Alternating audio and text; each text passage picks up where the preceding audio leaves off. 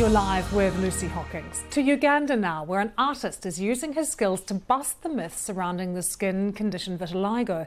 Now, this is a condition caused by a lack of melanin pigment, and it leads to pale white patches, seen by some, though, in the country as a curse. Live to Kampala now, Martin Senkubuge is an artist who began this project, drawing people living with the condition in a way of teaching others about it. Martin, very good to see you.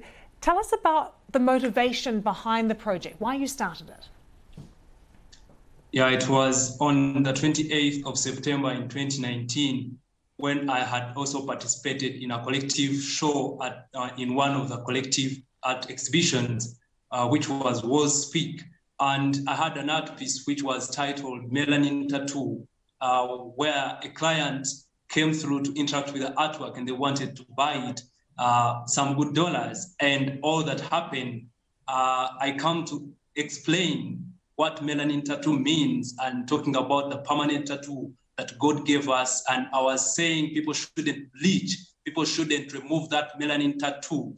And the lady, I explained to her and said the likes of Michael Jackson. So I was claiming that Michael Jackson bleached, and she cut me short and got detached immediately from the artwork and told me that she was not going to buy the artwork anymore because I was not informed. And she asked me, I thought artists are always informed, make research before presenting their work. And that hit me so hard, like so hard. And she didn't buy the work. So when I went back home, she had already told me about Michael Jackson having a skin condition called vitiligo. And she opened up the light. From there, when I made the research, when I watched an interview of Michael Jackson and Oprah of 10th February 1993, and I watched the legend almost crying. I imagined, how about someone in my third world country, remote village, in a less privileged family in Uganda and Africa? I decided I needed to step in as a visual artist, and I decided to use my power of portraiture. What is the stigma surrounding vitiligo?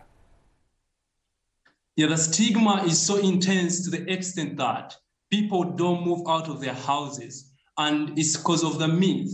It is regarded as a curse. They are considered as bad omen. They are looked at as people who don't deserve to live. They have certain spiritual bad luck on them. And it has continuously inflicted the stigma on those people. And even one of the myths talking about twins, believing that twins are spiritual beings who have caused wrath on these people. And what happens is the twins and the people themselves who are living with vitiligo are all stigmatized with all their families and isolated.